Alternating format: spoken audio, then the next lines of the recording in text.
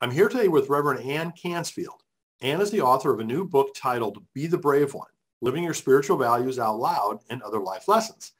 Ann was voted the inaugural New York Times New Yorker of the Year and is the first female and openly gay FDNY chaplain. A graduate of Columbia University, Ann followed the Ivy League crowd to Wall Street until 9/11 happened, and she realized she wanted more from life.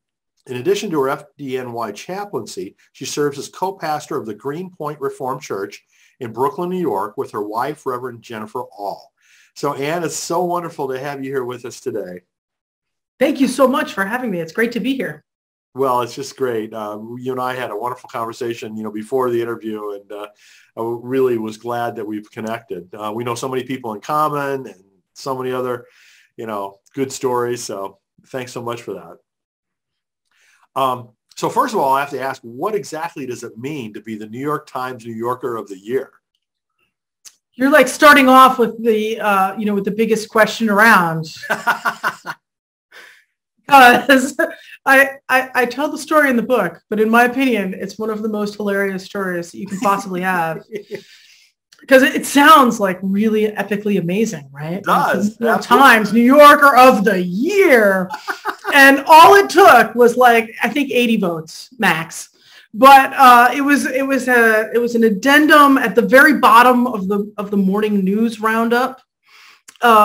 So we're talking maybe 0.01% of all readers of the New York Times might have actually read the segment announcing this, vote for the New Yorker of the Year.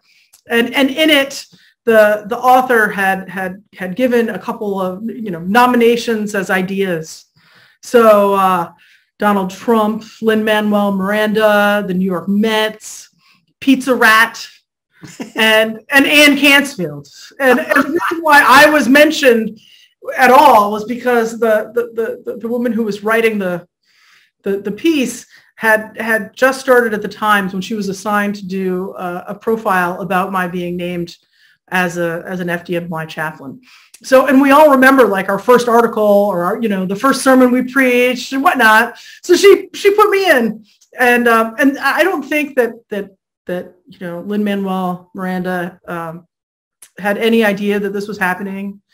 And Pizza Rat's dad lacks opposable thumbs to be able to vote for him. But Ann Kansfield had a bunch of friends and family members who she immediately texted and emailed and posted and was like, "Hey, vote for me in this little known, obscure, made up competition to be the New Yorker of the Year." And wouldn't you know that I finally, having run for student body president in the 6th grade and the 7th grade and the 9th grade, I finally won. Oh my goodness. Oh, that's yeah. great. So and now, it can be written anywhere. Everybody will know I'm the New Yorker of the Year. It's on your resume permanently. Permanently. Just remember, I think it was 80 votes. You also had to make a Times profile, which was extra complicated. You couldn't just click a radio button to vote. You had to make a profile. There you go. So I know there's lots of good stories, that you can tell us, but another one I want to hear is what was it like to be on Wall Street and make a transition away from that into what you're doing now?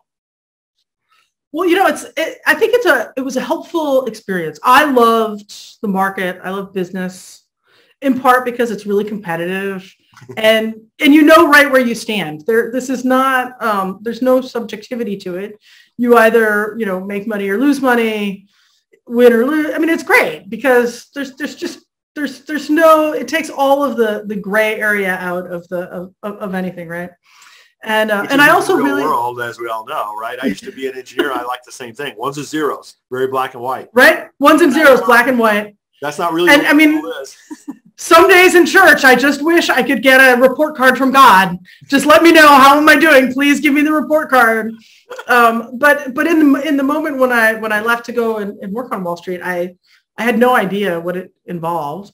I was actually just told by a friend to go for an interview, and he dressed me up in a suit and he gave me a fancy pen and and like just told me what to say. And I went and I did it and I got the job. And it was an excellent, foray into the working world and to get to see what that was like. And I think that after I was really more of a liberal arts major and history and women's studies, like after dealing with these ethereal topics, just the ones and the zeros were really good for me for a while. And in the same way, I'm really grateful for that experience because when 9/11 happened, I happened to be on the phone with a company confirming a job interview on Wall Street. It was one of the rare times that I was actually home in Brooklyn, and a woman said, "Well, a plane just hit the World Trade Center." It was a moment that whole day, being home, not having anybody I knew around, everybody had already left for work, of just a lot of time on my hand and feeling incredibly useless. And I remember saying, like, I've never felt as useless as I felt, in the week after 9/11 as a stockbroker. When push comes to shove, no one says, "Oh my gosh, I need a stockbroker to go." And you need firefighters, right? Right. And so I, on the days that are difficult in ministry now, I can look back and say there's a reason why I'm not doing that anymore. And it's precisely because I wanted to do something that added meaning to other people's lives. So a week later, I called up a professor who I knew at the seminary. It was a seminary where my dad worked, so I had a certain connection there, but I was just going to like talk about going to seminary. And he said, "Oh, you're so lucky. Classes were canceled last Tuesday. And so you haven't missed a single class. I'll pick you up at 4 p.m. and you can start today." And he didn't give me any opportunity to say no. He was just like, "I will pick you up at your apartment in Park Slope and we will drive to class." That's it. Like, it is done. Wow. Well, good for you. I mean, it's an amazing transition though, right? I mean, from that type of vocation to, what you're doing now. Yeah. I mean, it's definitely, it was certainly a big change. And it's one where I'm just incredibly grateful for the chance to get to go and be a pastor. I mean, there's not a day where I can ever take it for granted. And then I will definitely say that when I learned about Father Michael Judge, who was the fire department chaplain who was killed on 9/11, I was like, wow, they have chaplains in the fire department? That sounds like the most cool job in the universe. Yeah, so I'd really like to have that job. Tell us more about that. What is that like? What does that involve? Well, I'll tell you. So the first couple of, probably 10 years out of seminary, I was basically like roving around looking for anybody who might be able to tell me any information about this mysterious fire department chaplain job. And then one day I met one of the fire department chaplains. He was at Union Seminary and he was recruiting seminarians to help in his ministry. And I was like, oh. So I like instantaneously sucked up to this guy. Like I wanted to know everything he had. And he was so kind and loving and gracious. And it turned out he's a Franciscan who actually took up Michael's work right after Michael died. So started right away. I think that night, September 11th, he was helping to make death notifications. Wow. And I remember coming home after meeting him that day at Union and saying to my wife, like, guess what, honey? Like I met one of the real fire department chaplains and I don't think I can ever do that job. Like it's going to take 20 more years at least before I have the spiritual maturity to be able to go and be like that guy. I think we should just plan like I'm a small fish in a big pond and I need to, I just need to grow a little bit more in ministry or maybe a lot more before I'm ready to go and do that. So a couple of years later, I found out that there was an opening and I interviewed and got the job. And not long afterwards, I saw Chris again and I was like, listen, I just thought like, I don't have the spiritual maturity for this job.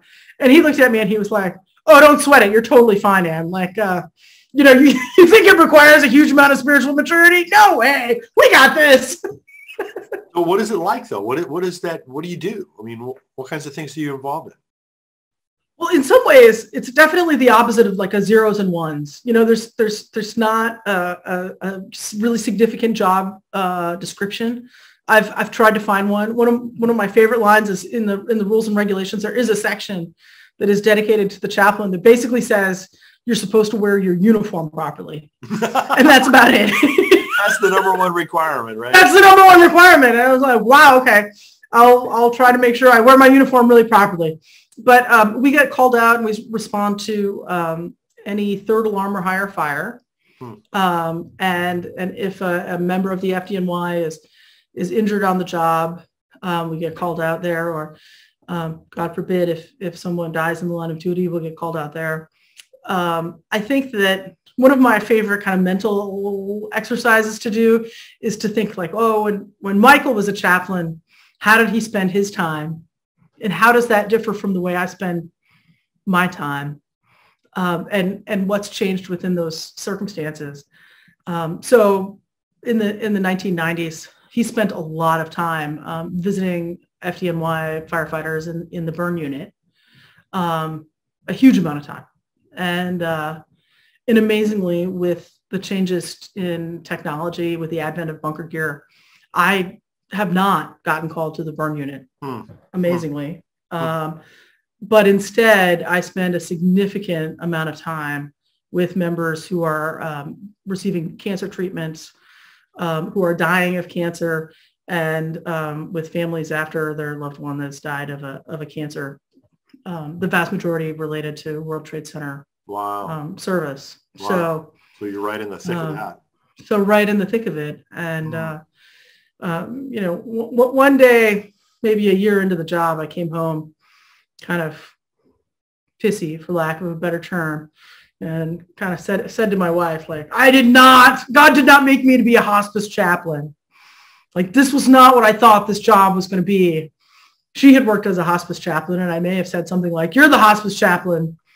I'm a chaplain for the living, not the dying. And she looked at me and she said, this is a season. And eventually you will not have anyone dying from a World Trade Center related illness. And then she looked at me with like very sincere, compassionate eyes and said, and it's your season, Ann.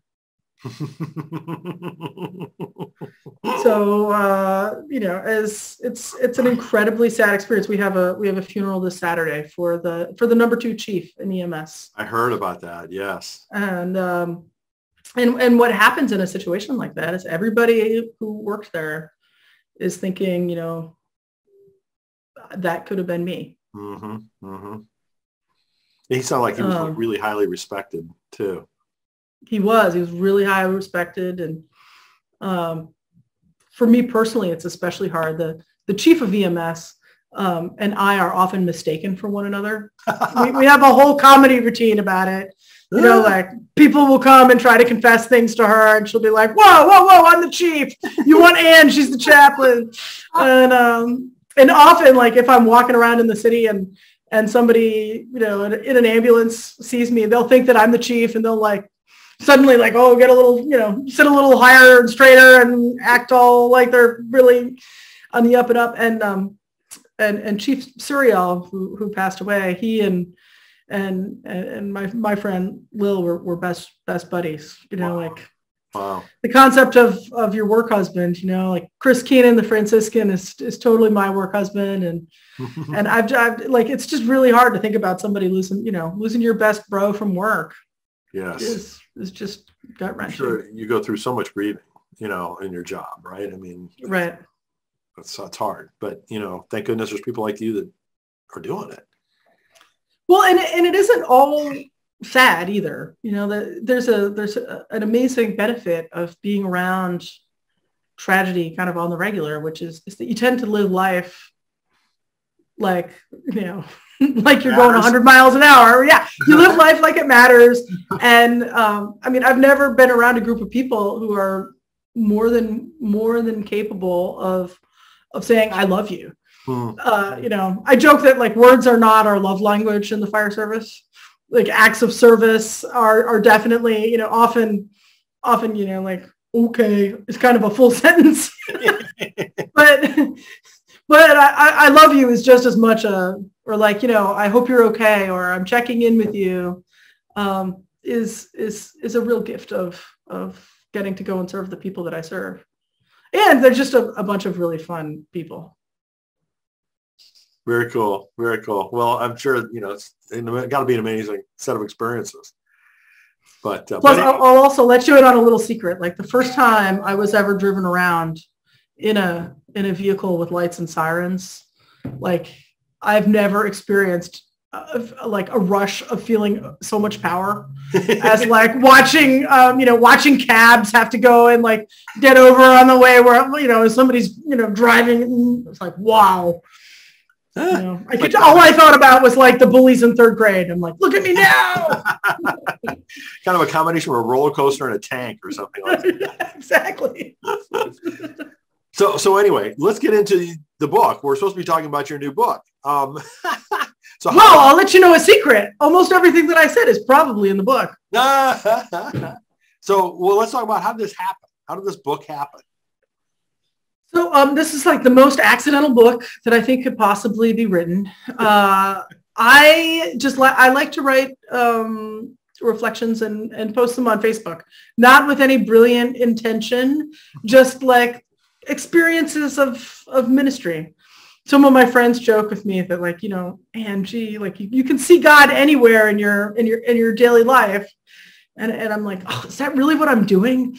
But I tend to be, I don't know, lucky. I have an orientation of thinking theologically about what's going on. Somebody might say that I'm like really gifted with BS. Perhaps that may also be a great trait, right? It is one of the skills I think of ministry, like just being like, oh yeah, isn't that was interesting and notable. So I would just write up stories and observations from whatever was going on with my ministry. And over the course of this time, a bunch of my friends started, one or two, and then it got to be really annoying. We're like, oh, Ann, you should write a book. You should write a book. And I didn't want to write a book. I never thought that I could. I have an incredibly minimal attention span. So the idea of like maybe I could have written like a devotional book of like, 2 paragraphs a day. Something really short, right? Something really short. Yeah, exactly. Like, and people would be like, but it should be easy. You have all these Facebook posts. And I'm like, Facebook posts easy, right? Just to do not make a book, right? Together in a Word document, you're done. Yeah, exactly. So then, one of my friends conspired with an editor who had helped her to write a book and said, oh, you should talk to my friend Ann. And so one thing led to another. But in the actual, like, getting it done, in the process, I think I really figured out that I probably have dyslexia, which makes a lot of sense of my very creative spelling. I have very creative spelling. But I realized how difficult it was for me to put kind of concepts in order, especially on a bigger level. And so I was really lucky that one of our congregants had lost his job, and like we were out for brunch, and he asked me how the book was, and I was very like, oh, I don't know, I can't get this done, I'm scared. And he's like, I want to help you write that book. And so he and I figured out how to do this just by trial and error. He's an airline executive, and so he was got an interim job in Europe, so he would fly to Europe on Monday and fly back on Friday. And in between, while he was on the airplane, he would text me and weave together, the stuff that I was writing to send to him. And but without him, there would never have been a book. So Marty St. George is the hero of Be the Brave One for sure. And he was just incredibly generous with his ability and his time. So also like really brilliant. He picked up, there was one moment where he called me, he's like, you're going to love this section that I put together. And I'm like, what? He's like, I made a really, really funny joke just in your tone. It's really the perfect, like, I feel as though I've fully made it as a ghostwriter. So we really celebrated when he didn't just get the tone, he got the tone plus the ability to make like witty jokes. Yeah, which I would say, when people have a theology of like Jesus is my friend, Jesus comes alongside me and helps me. I often sometimes wonder, like, what does that actually look like in real life? And I think it looks like having a friend who sees you like completely struggling. And I had foolishly made this promise. I had signed the contract to write the book. People are like, well, don't you know what was in your contract? I'm like, not really. I just knew I had to return it to them, and I was probably late getting it back. And so I just signed it to get them off my back, and then figured like, oh, it's not due for another 6 months, so I can put it off for a while and stop thinking about it. Which I will say is a very, puts me in good standing with the fire department, because it's either on fire or it's not a fire. There's only 2 sets of time. So there's 2 sets of time writing a book too. Like, it's either on fire or it's not on fire. So. Well, and you had the pleasure of working with Lil Copan at Broadleaf Books too, who, I know very well, and she's a very highly respected editor. She's brilliant.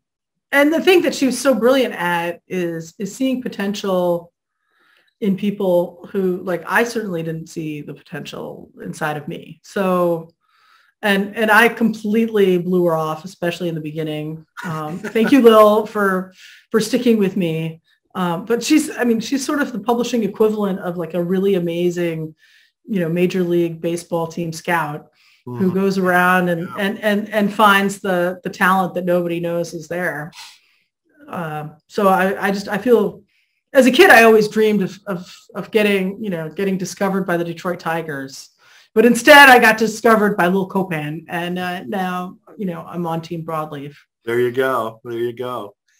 So if I'm not mistaken, the book does not have an acknowledgement section, which is probably a little atypical, right? I mean, what's the story with that? I'm impressed you noticed that. Way to go. So I'll tell you what is up with that was I didn't quite know when it was due, number one.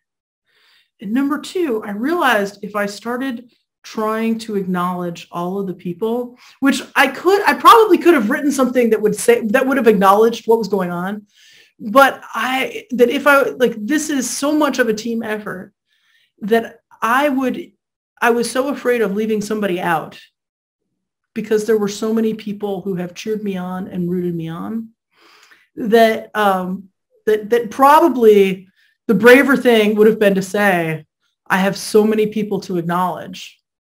And instead, I just put it off and put it off and put it off, because I didn't want to, try to list them all. But I also figured there would be other times to acknowledge all. Like, I can't tell you how much of a team effort this was. Like, for everybody from like my clergy coach who worked with me, and in particular, I was like, I have to do these final edits. I hate final edits. I suck at editing. And she's like, they have a professional editor. And I'm like, yeah. She's like, you're really good at utilizing a team, man. Why don't you just trust the editor? I was like, I can do that? Yeah, what a concept. So like, I just hit select all and submit, and it was good. Like, it was great.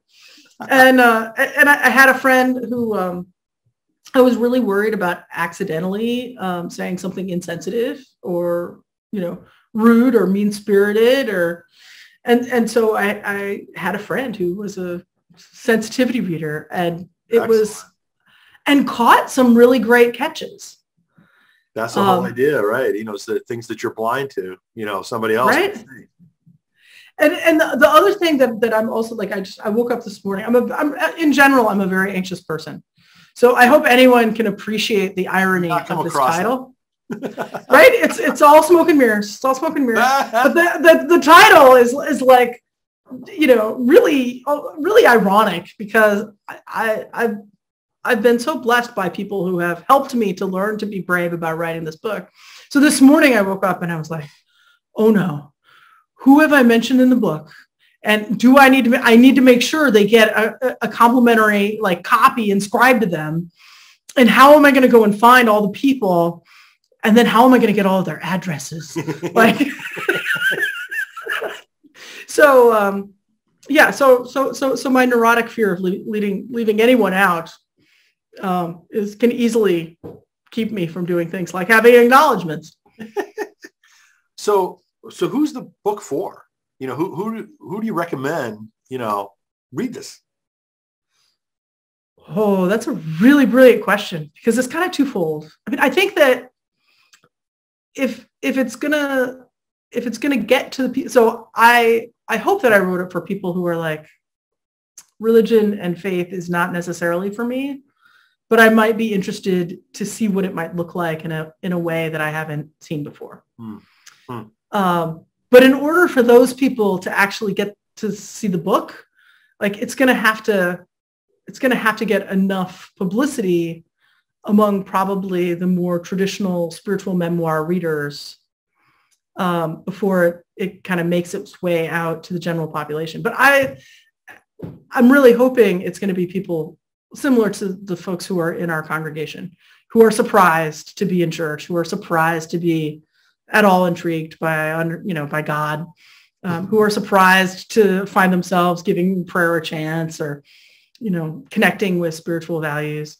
I really love people who are, or I'm more intrigued with people who are like, you know, spiritually curious and not locked into a dogma.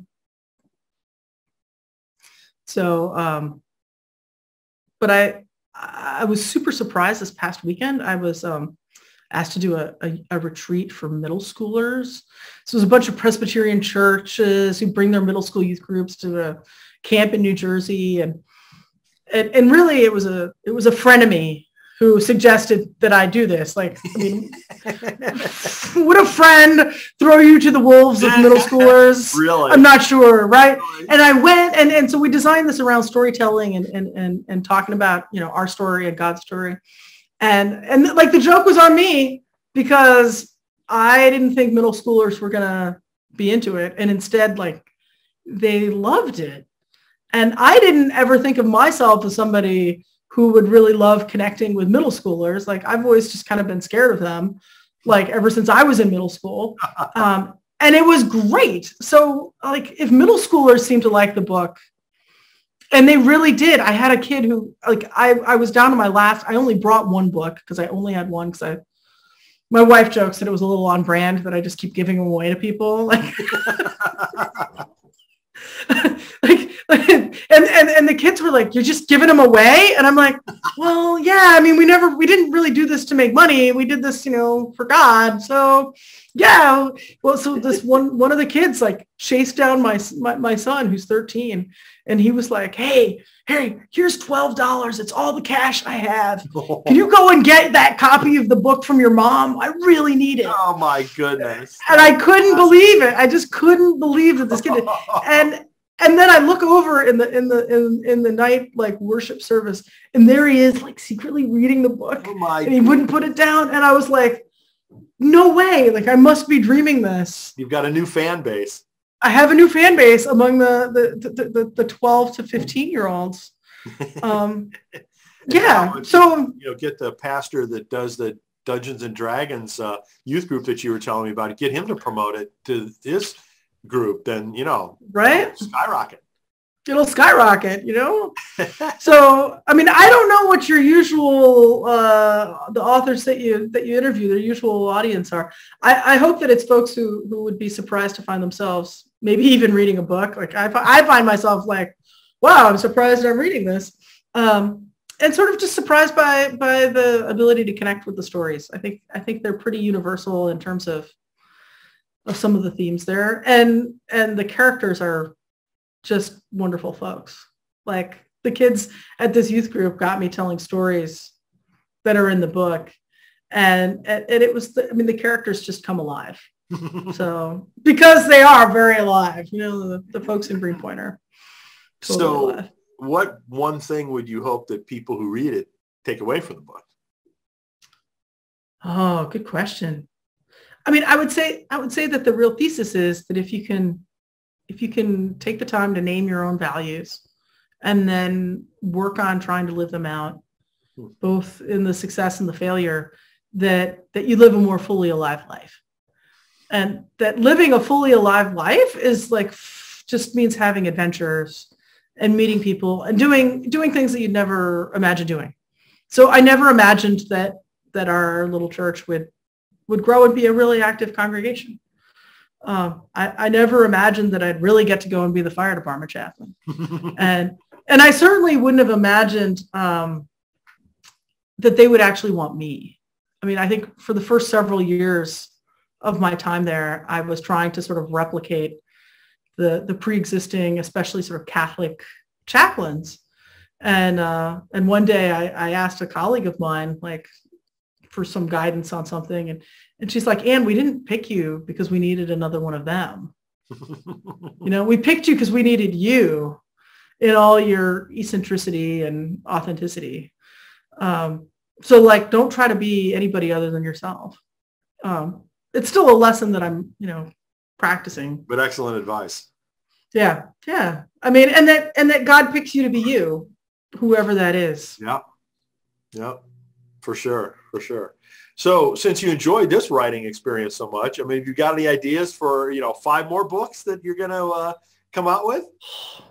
Well, there was a moment earlier in the year on Facebook where I asked people about what activity that they see that might be associated with some religious thing that might be called Christianity.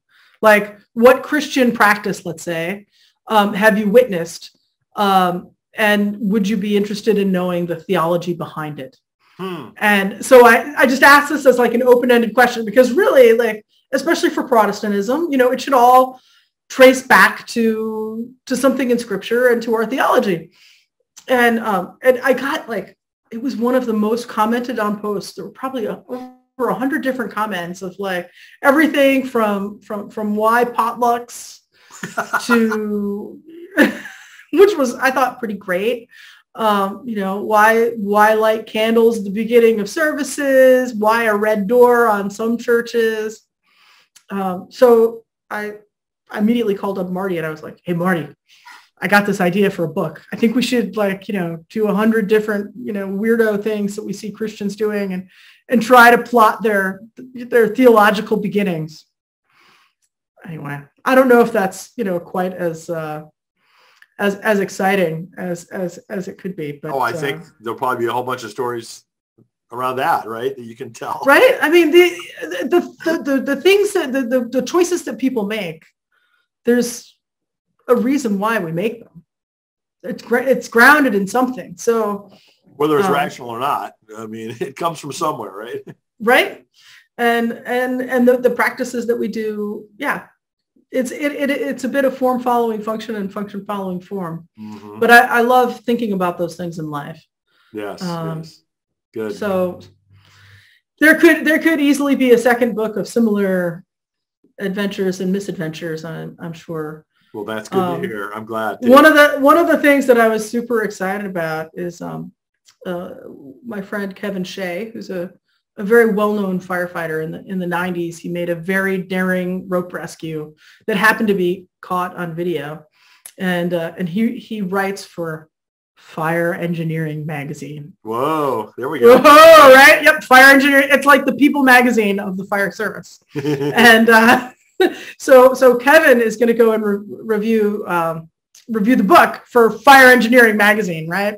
All right. And in the process, I was like, you need to meet Marty, because he's like, I don't know.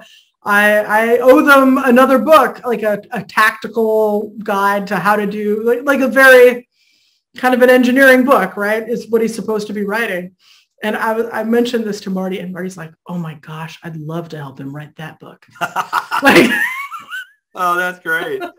Marty's got a new side job, doesn't he? Marty's he's an incredibly gifted writer and with a really interesting and brilliant theology. So, well, when he retires from his day job, he's got a great second career, it sounds like. Yep. And he's similar to you in that he he really loves the church, and he was raised Catholic, and I think he probably would have easily been a minister. So I think that he has certainly has a calling, and this is really, it's a calling to go and help people to write books and to find their voice, and it was the most fun. Like, I can't believe I'm actually saying that now that we're done. It wasn't so fun getting to the, getting to this point, but now I feel it's like, right, it's like a roller coaster, Well, now that you're through it, you're past it, you can look back and let's do this again. I can do that. I mean, before you go through it, you never know, right? I mean, right. Is this going to work or not? Is this going to happen or not? But, once you're through it, that's, it's great that you look on it positively. Well, and it's also like one of, like, let's get in touch with some of your deeper insecurities. Like, I mean, I'm dreading the idea of like reviews that people could post on Amazon. Like, what if they say horrible things? And in that case, like, I've been really grateful. A group of friends of mine who have been my friends since fifth grade, when we were all in fifth grade together, and we have this group text going on that we've had throughout the pandemic, and they all got the book and were like, oh my gosh, can you believe this is great? This is great. And I'm like, guys, I'm just really afraid of when it comes out, like, what are people going to say? And they were like, just, shut up and relax, Ann. It's good, And don't pay attention to any negative reviews. That's never read the comments. Never read the comments. Authors should know. Just ignore it. So again, the book is Be the Brave One: Living Your Spiritual Values Out Loud and Other Life Lessons. There we go. See, look, I even came prepared. Yay! Yay! So it's available from Broadleaf Books and everywhere else where books can be found. Ann, thanks so much for thank you with us to talk about this. It's really great to get to know you, and I really wish you the best of luck on the launch of this. Thanks so much. I really appreciate it. And thank you to your watchers and listeners who have participated in listening to our conversation. I'm sure they're going to enjoy it. So I sure hope so. I'm sure they'll tell us. But in any event, thank you again, and hope to hear back from you when the next book's ready. Thanks so much. I appreciate your vote of confidence. All right, Ann. Thank you. You got it. Thanks.